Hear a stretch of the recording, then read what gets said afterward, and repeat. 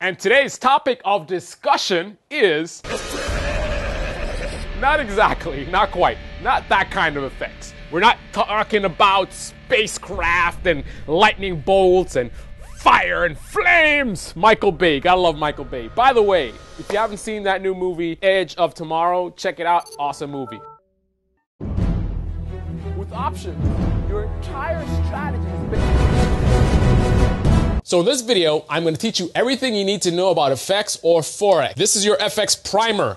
And here on this channel, we keep it easy, fun, and fast. Might bring a smile to your face, actually enjoy the learning process, and yet you're able to understand something that was previously complex, now seems simple. Let's talk about FX, maybe. Let's talk about you and me. Let's talk about all the good things and all the bad things, like leverage. Well, we'll talk about leverage. That's a double-edged sword. It's both a positive, it's a blessing, and a curse. Stay tuned to find out why. Promise not to sing anymore in this video? Well, I can't promise that. Forex. So let's go ahead and F-O-R-E-X.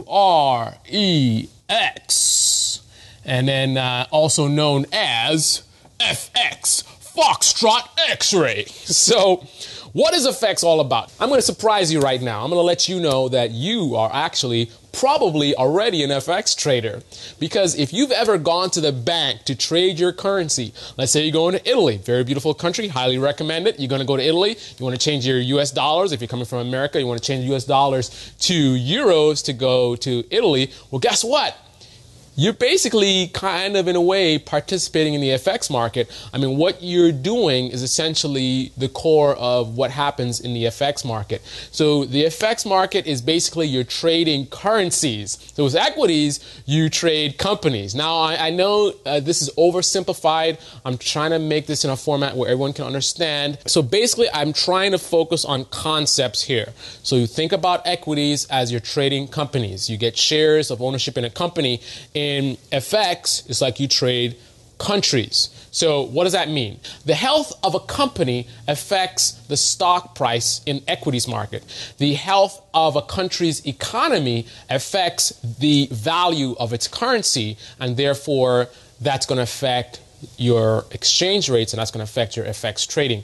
But essentially, again, with FX, you're trading currencies. So typically, when you look at a quote, when you look at an FX quote, you're going to see two currencies, because with trading of currencies, obviously you're going from one currency to the next. You change your US dollars to euros, so there's euro on one side and there's US dollars on the other side. So let's look at a currency pair right now.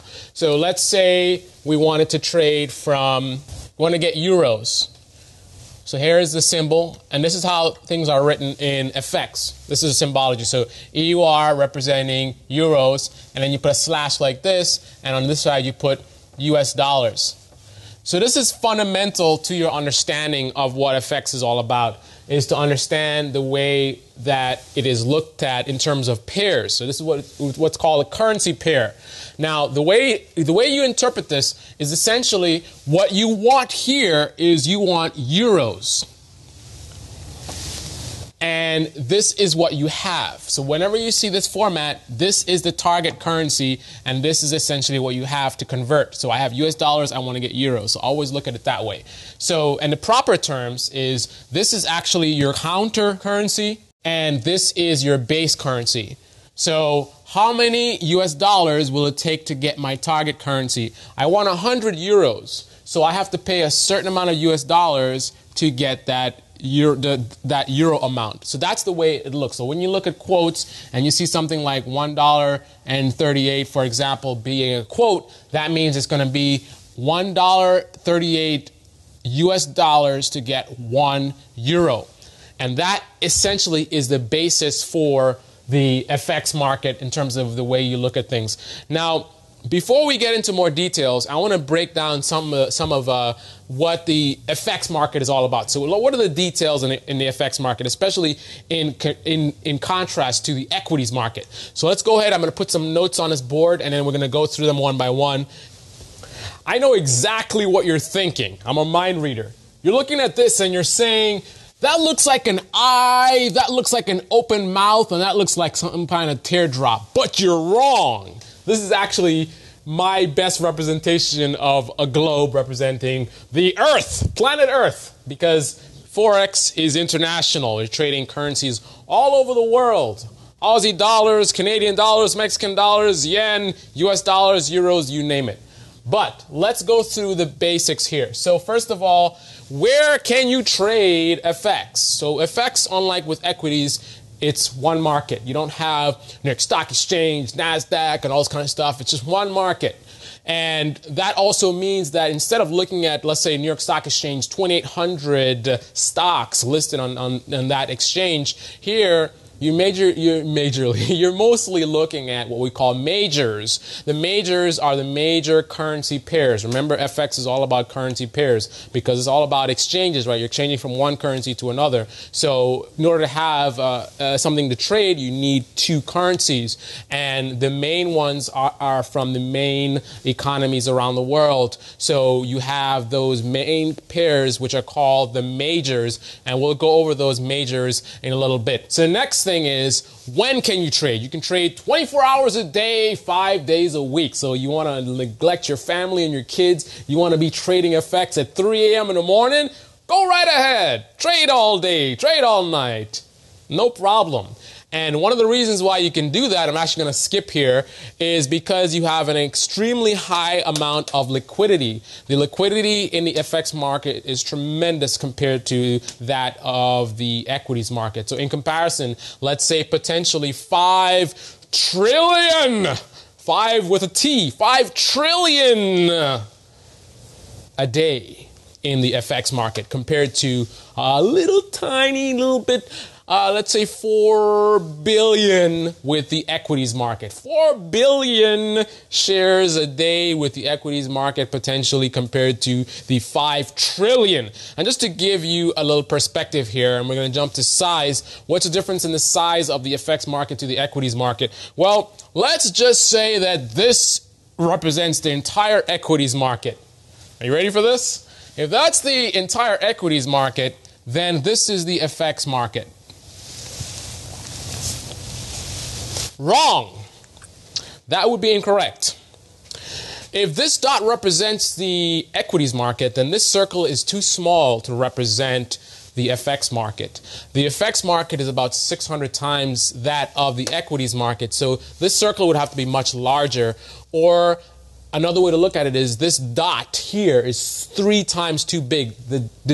To put this in scale, to put this in an accurate scale, this dot is actually 3 times bigger than it needs to be.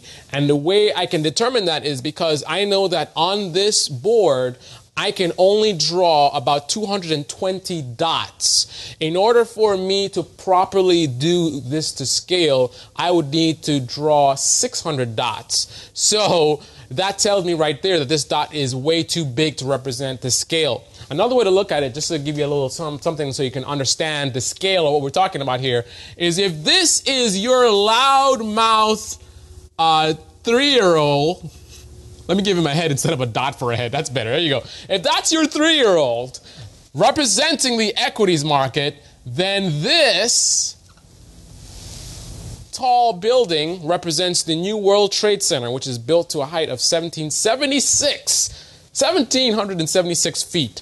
So if this was the equities market, then this is the FX market in comparison as far as scale. Now, obviously, this 3-year-old is actually a giant. That's actually not a good representation. If you're talking about scale, you'd have to be much smaller. But the point is, you know the difference between a 3-year-old child and the World Trade Center, so you can understand the scale between the two markets. So now let's talk about costs. The cost with the FX market is much lower than that of equities. Equities, you have these huge commissions and all this kind of stuff. You don't pay as much when you're trading FX, so it's much cheaper than equities. As far as risks, well, your biggest risk with FX is potentially going to be the leverage, the blessing and the curse of FX.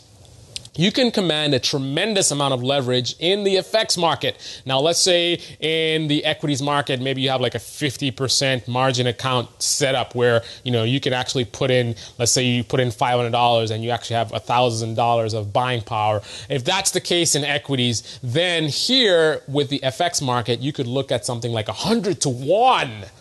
up to 100 to 1. Now, it depends on which institution you're trading with and some other factors, but leverage can be that high, 100 to 1. That means you can multiply your money tremendously. In terms of buying power, we're not talking about actual cash in your account, but in terms of actual buying power, which is the money that you're able to trade with within certain limitations. You may have a minimum margin requirement. So, for example, let's say on $1,000 cash in your account, based on your margin requirements, maybe you have to maintain a minimum of $200 balance on your account. So that's just for example. That $1,000 could be translated to $10,000 in actual buying power, where you can actually trade, and not 10,000, but you still have that limitation of that minimum margin requirement. So let's just say you can trade up to $10,000 minus that $200. Now, don't take these literally. I just want you to understand the concepts, get the basic idea of how this works. The basic concepts are there.